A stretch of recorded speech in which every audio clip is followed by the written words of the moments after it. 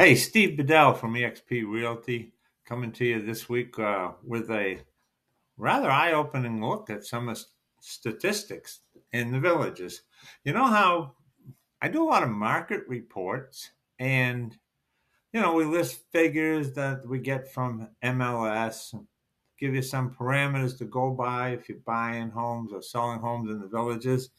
But yeah, I think I'll keep my glasses on because I can't see anything. Um, but let's see what's behind some of those numbers and why sometimes they can be misleading.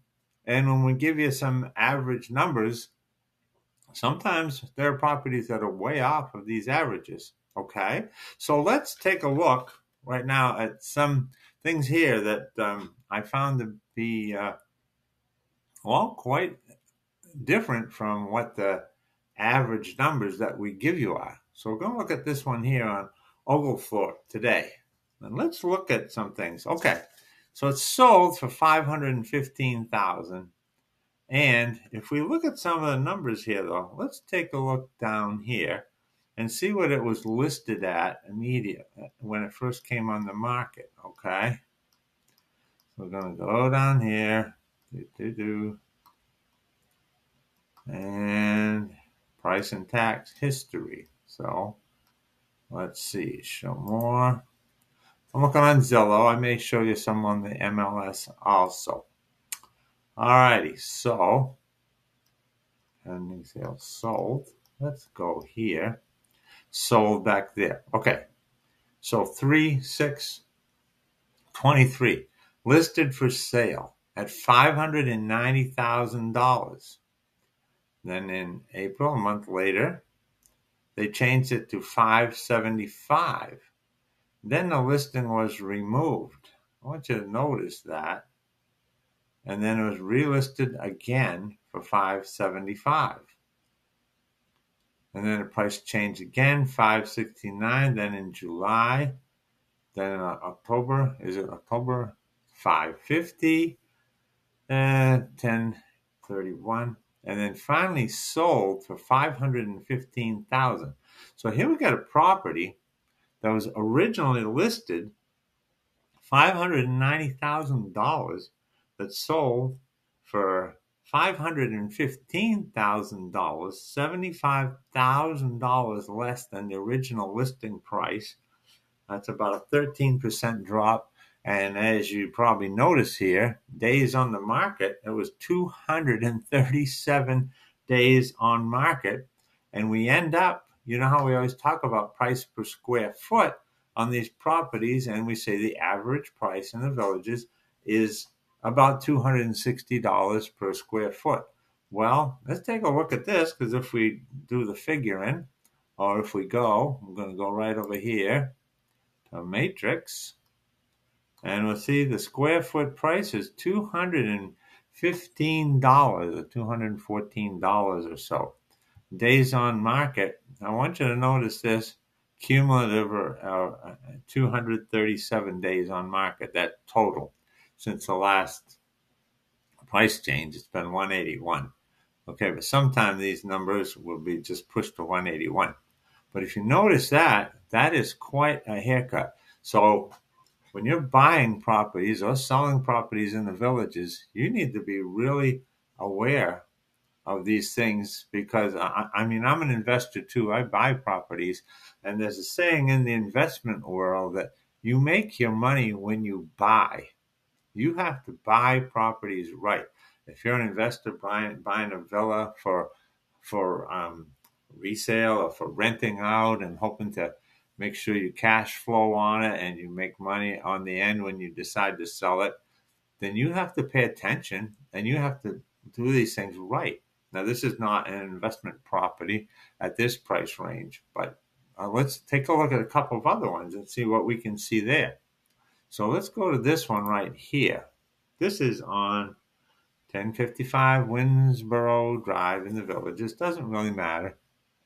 Sold for $379,000. Well, let's see what it was listed for. Let's see if they have the number in here correctly. This might be small for you to see, but list price $389, but and it sold for $379. You might think that sounds pretty good, but if we go here and we look at this price data, we go down to here, and price and tax history. We take a look. Sold on 2/14. Listing removed. Listing removed. You see that? Okay. $399. Listing removed. $389. Pending sale $389. And then sold for $379. Well, that doesn't sound so bad, does it? But I want to take a look here. We had it listed originally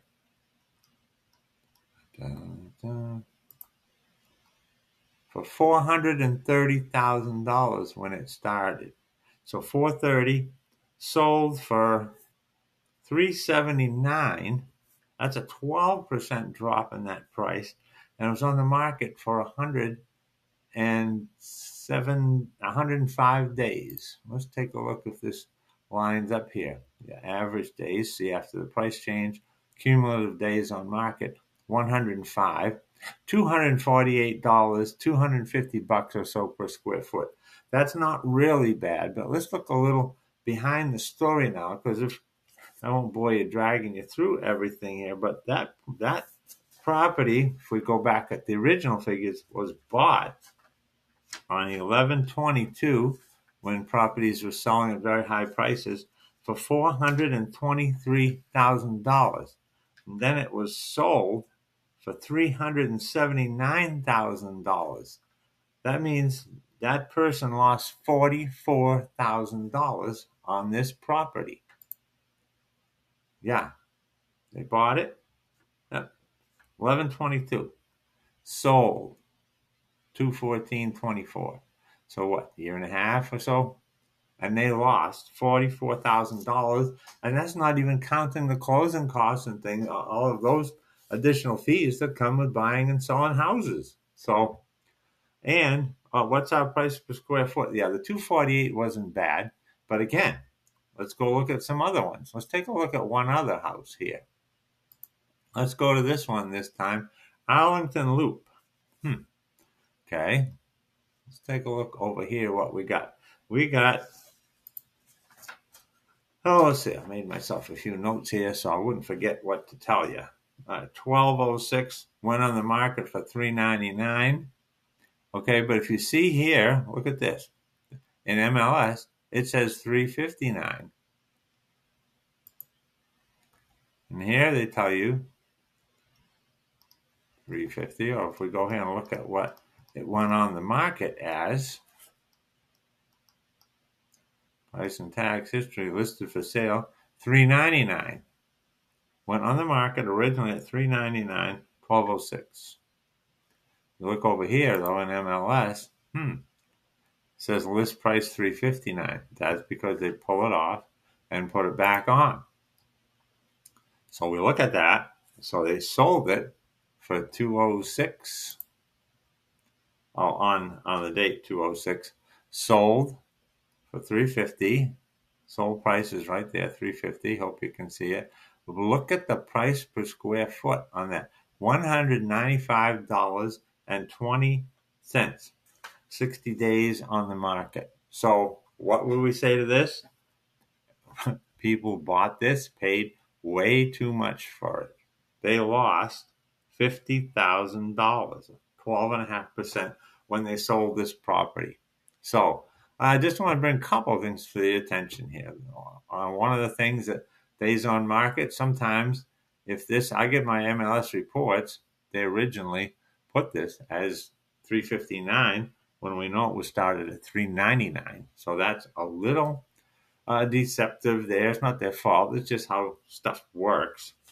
And the price per square foot, $195. That's one of the least prices per square foot that I've seen in the villages, at least recently. Okay, so I hope that at least brings a couple things to your attention, that you need to be very careful when buying or selling I'd say especially, well, yeah, buying. You have to buy right. You have to pay close attention. You have to know what's going on in the market. You have to know when a property is overpriced.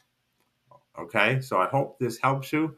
And of course, what helps you with that is a good realtor who has all this information and they know what's going on in the villages. That's why when we deal with realtors that a listing that's a realtor who's not familiar with the villages, it's fun. The villages is kind of a unique place. So anyway, I hope that was helpful. Hope you gained some information in that, and I hope it helps you when you're looking at properties. You know, gives you a little insight and gives you some things to look for. So that's it for today. Thank you for being with me today. Don't forget to like and subscribe, and we'll see you next time.